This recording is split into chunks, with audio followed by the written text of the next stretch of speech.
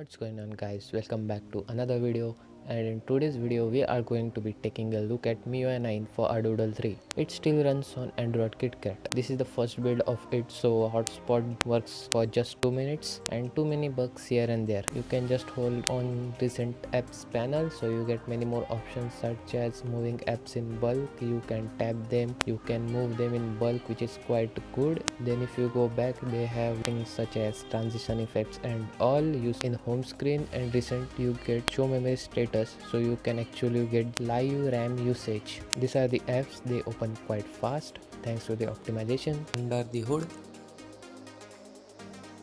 This is a normal security app. You can optimize over through here. Again, the animations are very beautiful. Still have the older wallpapers which are been removed. This is from the MIUI9, and this is from the Mi Mix, and this is from the MIUI8. Camera also works in this build, which is awesome.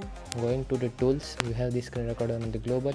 You have the recorder which has all of the animations such as audio, as you can see over here. But it's just kinda dead on the under Nougat Marshmallow. You just have animation, it just goes onto the max. So here in settings, as it's a global build, you don't get any kind of extra about tab on at the top. You get it at the bottom, which is kinda old. Then just go back.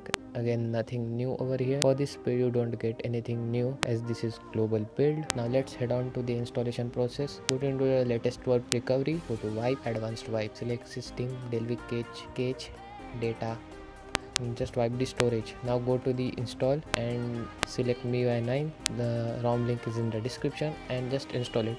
First it will give error that failed to extract. Just wipe the Delvic cache. Again, just install the zip. If you don't get this error, install right away. So guys, thanks for watching. Please subscribe for more videos.